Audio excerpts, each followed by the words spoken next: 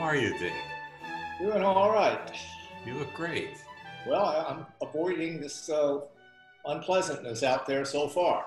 Yep, we are too. We're being really careful.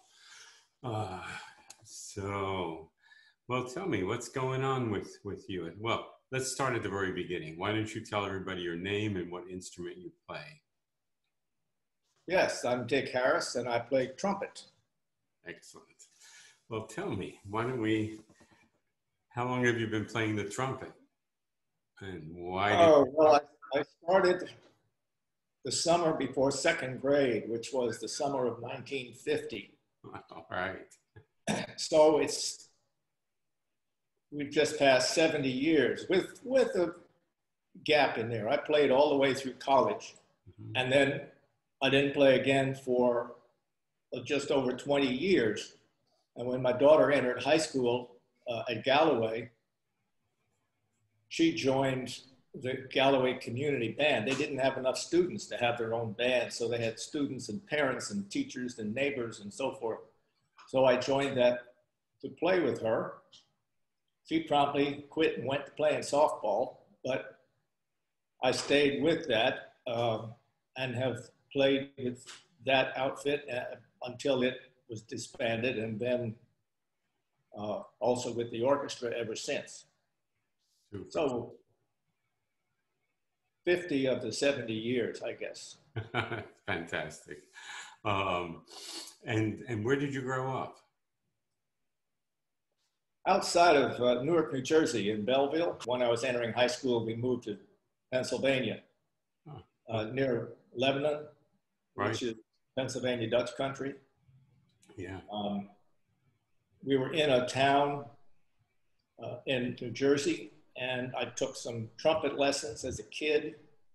My trumpet teacher was interesting. At least he was interesting to me as a small child, because his main music gig was playing trumpet at Minsky's Burlesque down in Newark. And I take Minsky's Burlesque to be more of a vaudeville thing than a girly show, but since I never went there, I really don't know. But then when we moved to Pennsylvania, we were a little more out in the country, and it would have been a great effort for my parents to get me to a music teacher. So I basically just played from then on without taking any further lessons. Did you take lessons later? Nope. I took a couple from our first chair trumpet in college. Mm-hmm. He had his own band. He was really good, but I didn't stick with that. Fantastic. Yeah, it's funny because I can ask people questions that, I maybe partly out of politeness and partly out of time, I wouldn't ask, more personal questions when we rehearse. But, I grew up in New Jersey also, and it's just interesting too. So, and did you serve in the military? I did. After college, I was in for 5 years. Wow. And thought that would work out, but decided it wasn't going to, and went back to graduate school. That's how I got to Atlanta. Well, what did you do in graduate school? What did you study? Industrial engineering at Georgia Tech. Great. And is that the career you pursued? Well, it was very useful mathematics. The focus was on statistics. My career was in computer, not so much programming as fixing programming, but being a representative for whatever company I was with to their customers. Helping get their stuff running, adapting our software, whatever. We weren't designing and creating software in any job I was in. So you put out the fires, basically. Yeah, I guess it's not bad. Troubleshooter. Something broke, try to find out what it was, Right. Fix it, or coaching or advising on how to get something done, that sort of thing. Yeah, well, that's fascinating. That's in a way the most interesting thing, is to sort of play detective and figure out what's going on with the software. It's very, it's solving puzzles to a great extent. It was very interesting in that way. Yeah, Yeah, and the technologies were all, relatively new and evolving pretty quickly in those days. Um, and so, there were uh, a lot of challenges, I'm sure, in figuring out what was going on. Um, yes, and adapting uh, mathematical. I didn't do a whole lot of this, but adapting mathematical papers uh, to the software and much more converting programs that ran on one machine to run on another machine, or that ran in one language to run in another language. Yeah, All manner of conversions from one thing to another. yeah, not so easy, um, but challenging. I think that's great. Um, yeah. So, what about music? Where did your love of music start? Well, my parents had a good, although not massive, record collection, which I still have. Oh, Um, 78 shellac records, we, uh, I guess a couple of symphonies. There's a set that has Rubinstein playing one of the piano concertos. Unfortunately, the first record is cracked, so you have to leap in the middle. Got a 78 of Jussi Björling. And then we moved on to, I can still remember, we had a sharpener for the cactus needles that you put in the tone arm. right, right. You could also get steel needles, but then we moved on to sapphire and diamond needles with the vinyl. Yeah.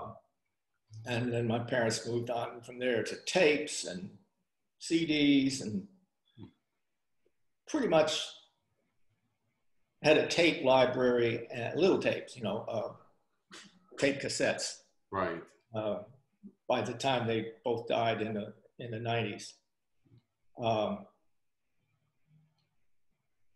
We listened to WQXR, of course, as it was then. Yeah. Watched the Firestone Hour on television. Oh, yeah. So there was a lot of music in the house. My mother played the piano. My father had played a guitar, but I never heard him play anything but the harmonica as an adult. And he wasn't a real wizard at that. He just enjoyed it. And what kind of music did they enjoy? I mean, obviously some classical. Mostly classical, but they had, in that record collection, they had Dixieland, they had, which when I told you that's what I enjoyed, you mocked me, so like that. I got it early. They had some big band stuff. They had Count Basie, not a whole lot, but some in with those 78s. So it was a mix, but mostly classical. Ah, okay. And what is your preference as far as music? My preference is mostly complex music. When things moved from big bands to guitars, I was not really happy with it. It was so simple. Even though if you add, 3 guitars, it's still just guitars. Right. And so I somehow, I never was a happy part of that movement. And we continued, my sister and I guess, continued to listen to instrumental music with more instruments, more than songs on the 45. She had a small collection of songs on 45s, but we weren't raiding the record store trying to get every new thing. Right, right. So I take it orchestral music is sort of the most interesting to you? Orchestral and choral. I've been, I like opera. I was in times past a guarantor of the Bach Choir of Bethlehem. Now I go up there, we go up about every other year. Of course, this year they didn't perform. Nobody else did either, but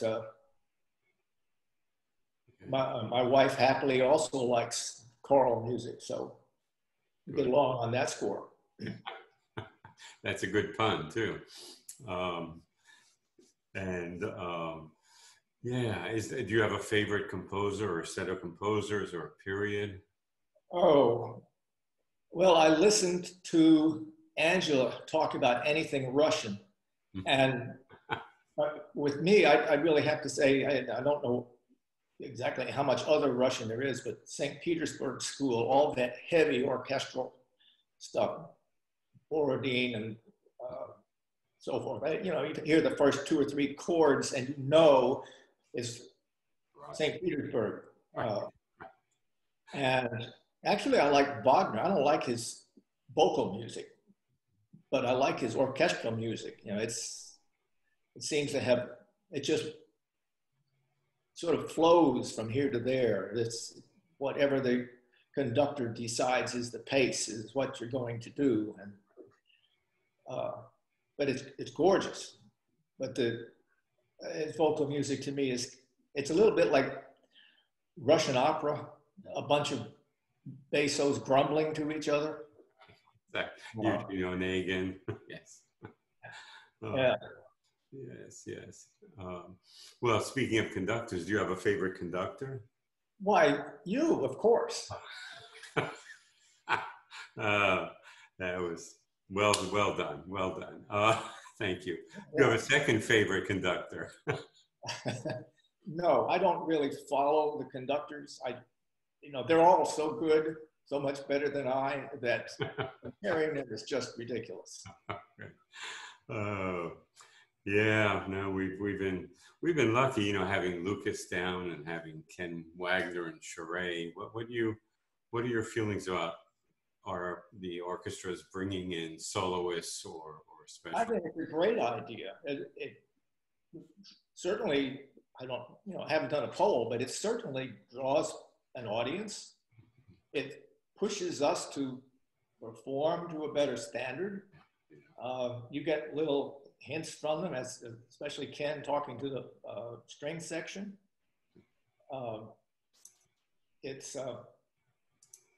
And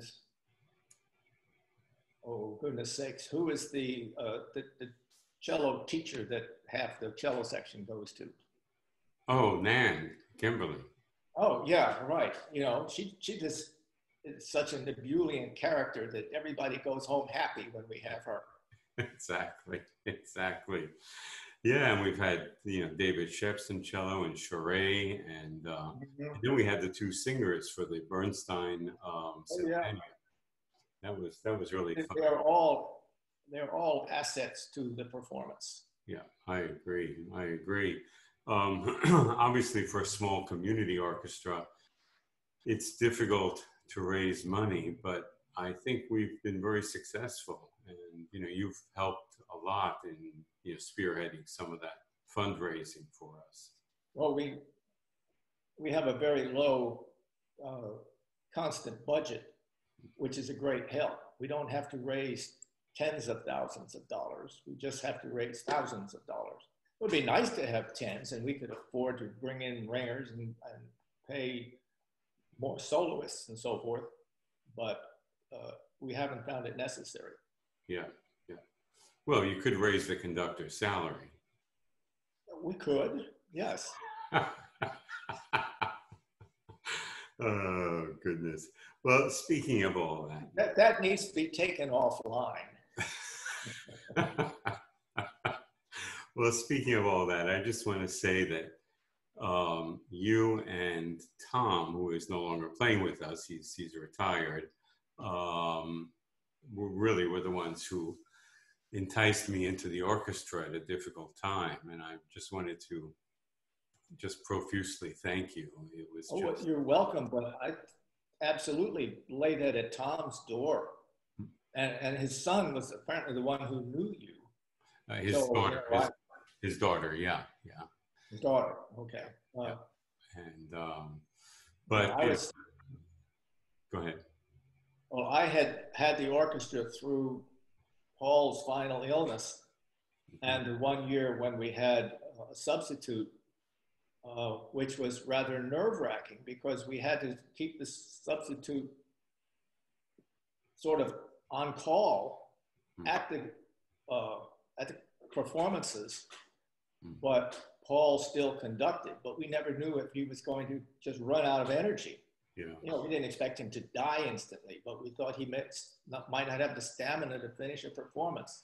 Right. So this was kind of nervous making, and having a healthy, good conductor come in was a wonderful boon. I mean, you could just sit back and relax and let you be a conductor.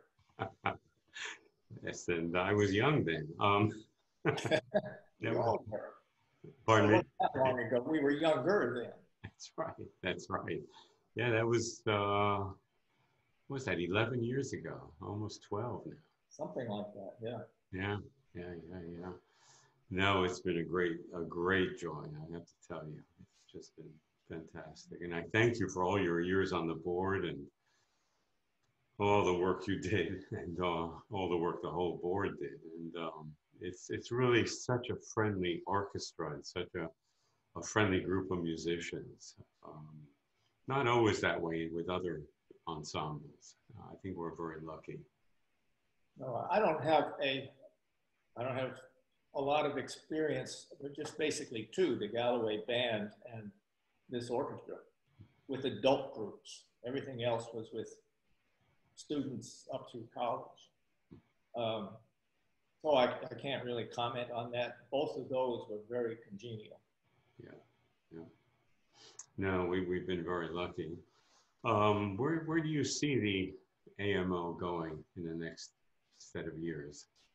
Well, if we get back together, I don't mean if, but if when we get back together, we've got a solid group, I would think we can pick up where we left and possibly, we've got a good venue over there in Decatur. I don't know if we can stretch to 3 concerts instead of 2. If we can draw in, I don't know that we need more people so much as, you know, principals or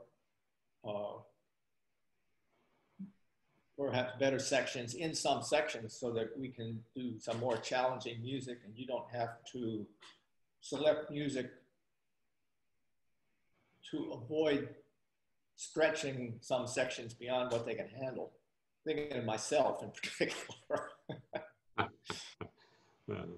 Well, I think we've really come a long way in the last 10 years. Oh yeah, simply having, there were a number of people who did not get along well with our former director. Some of them, the entire flute section, for instance, some of them left, not everybody by any means, but I haven't run into anybody who doesn't get along with you.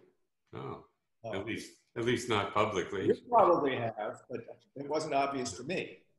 Really, no, I actually haven't. And often someone in my position as music director will be told, you know, I'm not happy with this or I'm not happy with that. And in the rare cases where that's happened, it's not been personal. It's actually been, you know, I'd like to, you know, try to do this, or I'd like to sit, you know, second chair instead of third, or first instead of second, or something. But it's all been incredibly amicable. And, you know, a lot of the musicians will bring an extra copy of the music with them, or, you know, if they know the principal is going to be out in a small section, like one of the wind or brass sections, they'll bring, if they're sitting second, they'll bring the first part also. I just find it quite loving and quite friendly and quite respectful in so many ways. And that makes my job a lot easier. I'm not putting out personal fires, and everybody's just, you know, I know that sometimes when I introduce a new piece, there's a lot of moaning and groaning, but like the Rachmaninoff, you know, Second Symphony. And I think we really pulled it off very well. And I think that gives them a sense of pride and accomplishment too. So I've been very pleased with that end of it. Yeah. Is there anything you'd like to see us or hear us play, or direction you'd like us to go in? Well, we talked about Fauré's Pavan, my goodness, it's lovely, and it would be Oh, great if we could do it. yeah, it's tough because there's a lot of Baroque music that I would love to play, And yeah, but it's hard to have half the orchestra sit out. So yeah. maybe at one point we can do a summer concert of just Baroque music or something. Mm. That was, I guess, as an aside, the years ago, 1970, I went to the Bach choir performance, and I have a recording from those days. It wasn't from the performance I saw, but it was from a recording they made within a year or two of that. And then they got a new director who wanted to go back to a more Baroque orchestra. And I have a recording of that, and boy, you can tell the difference. That there's this lush orchestral sound behind the choir, sometimes in front of the choir, in the first instance. But then the Baroque music, you can always pick out the individual instruments sometimes. Yeah. It's a significant difference. And in order to accommodate that difference in the sound, a lot of people have to sit silent. Yes, exactly. And, let's face it, attendance is very good now. But when we have occasionally pieces where, especially some of the brass are not playing for one of the pieces, it's, I try and put that towards the end of rehearsal so that, the brass or whoever can go home. But it's, I like keeping everybody there as much as possible. Right? I think it's important. We're a unit, we're a family, and, it's good to keep us all together on a steady basis. Yeah. Well, let me ask you, what are you doing personally these days? First of all, are you playing? Are you practicing? No. I told my wife I would be honest if you asked that question, and so I'm going to be honest. We're pretty much sharing time between over here where I am now on the farm in Alabama and Highlands, North Carolina, trying to stay out of the crowds in Atlanta. Mm-hmm. Atlanta has better medical services, but unfortunately you might need them. Mm-hmm. So right now we're here, and Ginny is, my wife, for anybody who doesn't know, is driving the 9-year-old to school. They're on half days, and it's about 20 some miles away. So you go over there, you come home, you have 45 minutes or an hour, and then you have to go get her. Right. And my daughter has a 2-year-old as well. So this just ruins her day. So Ginny takes the 9-year-old to school and then spends that period of time in Huntsville and then picks her up and brings her home again. But there are only so many errands you can run, and she's about to run out of errands. Right. And, it's what do you do while waiting? Yeah. But it's a great help to my daughter.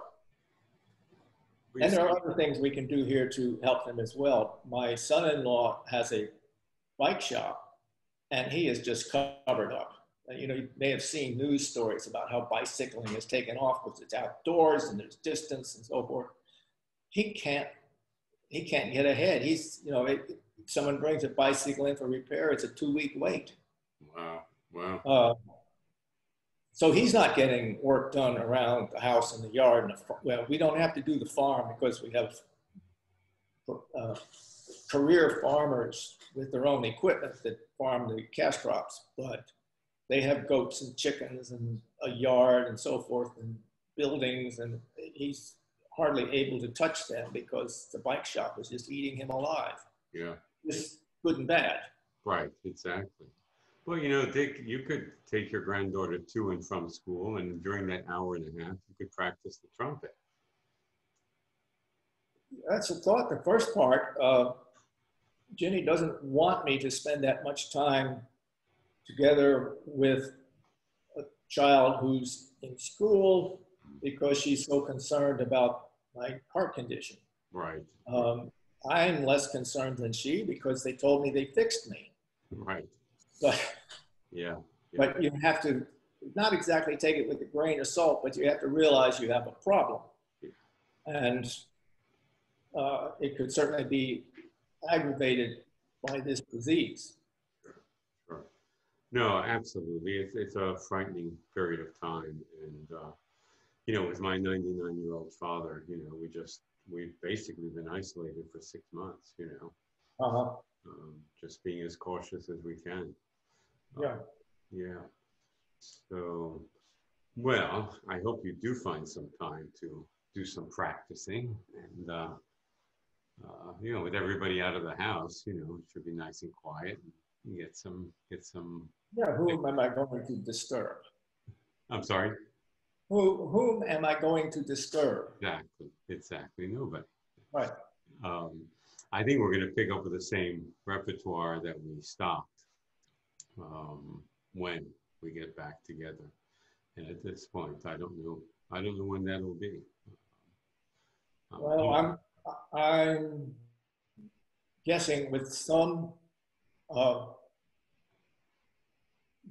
backing, some information from the public health community, as you can imagine, that we're talking about the spring.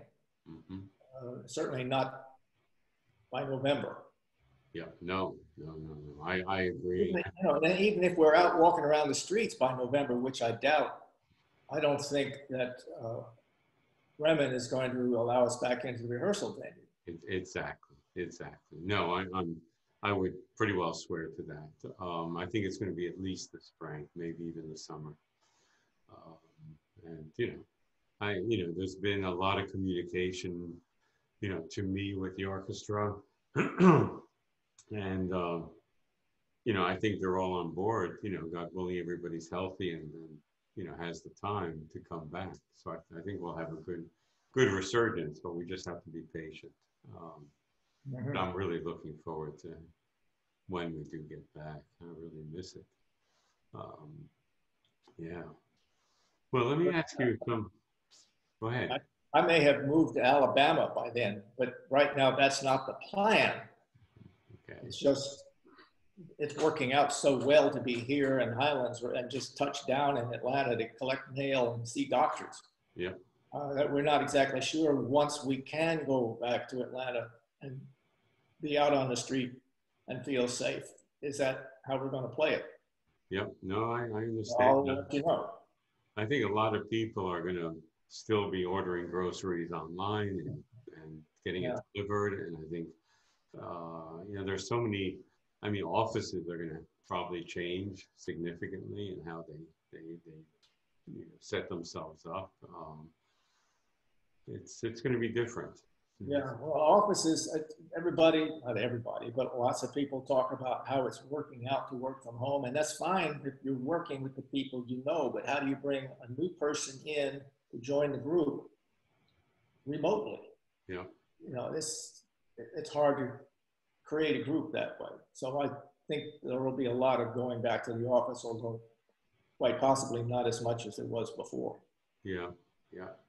And certainly, you know, in our situation with the orchestra, it's got to be together in person. So that's got to wait till everybody's comfortable and our rehearsal space hosts the Bremen are comfortable too. But I've been in touch with them. They've been in touch with me, and you know, we've been welcome to come back when the time is right. So that's good news. Well, let me ask you, what's your favorite sound? I heard you ask that of other people, and I thought about it, and I decided it's pouring water out of a bottle into a glass. Ah. It's just, you know, I'm not talking about pouring liquor. It's just that sound of gurgling water, or it might be you know, it's like a babbling brook noise, but I think of it as something you hear at the dinner table. It's just a delightful sound. It is. What is your least favorite sound? Least favorite sound, probably screeching metal of some sort or another. Yeah, right. Like when your brakes are wearing out and that little wire hits the disc. Oh, well, I'm sure you've heard this in the other interviews, but you know, assuming there's a heaven, what would you like St. Peter to say to you as you approach? I took a negative approach to that. What do I want St. Peter not to say to me? I don't want him to say, a priest told me, a prophet is not a person who predicts the future. A prophet is someone who says, you know how you should behave and look at what you're doing. Shame on you.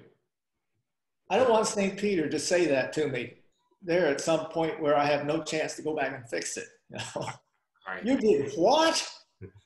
So almost anything short of that is acceptable. Excellent. I love it. I love it.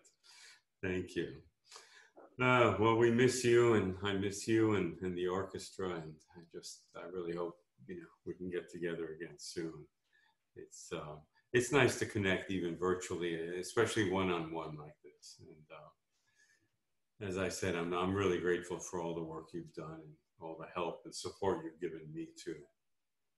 You're quite welcome, and we appreciate all the work that you put in. And seeing how much work Dan puts in, yes, makes me realize how much work you went through before you had Dan to help.